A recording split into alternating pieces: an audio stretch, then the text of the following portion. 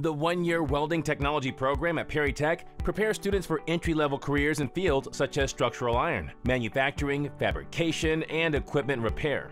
With a focus on safety, students are provided a foundation that includes print reading and fabrication planning, while coursework covers oxy-fuel cutting and welding, and carbon arc cutting and gouging.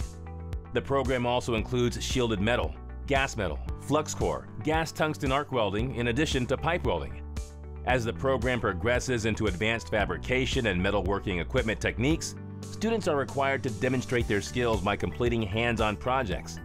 Additionally, students have the opportunity to participate in an externship, where they can further their experience prior to entering the workforce. From traveling to new and exciting job sites to working in a local shop, the essential skills you can learn have the ability to help find the career you desire. Perry Tech works with leading industry professionals in order to develop our program curriculum to ensure you receive the skills that industry demands. We treat every day as if it were the world of work. Each student clocks in and out daily and must adhere to a strict no drug or alcohol policy. Upon graduation, you will find that the skills you acquire in this program are critical to the success of your organization. From oil fields and aerospace environments to working on skyscrapers and farm equipment, there are many avenues to pursue.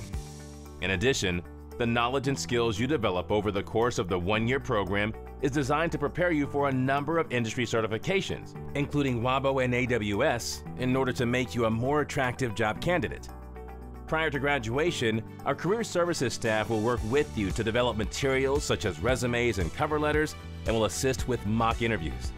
Take a more in-depth look at the one-year Welding Technology program by visiting perrytech.edu/tour to schedule a program tour today.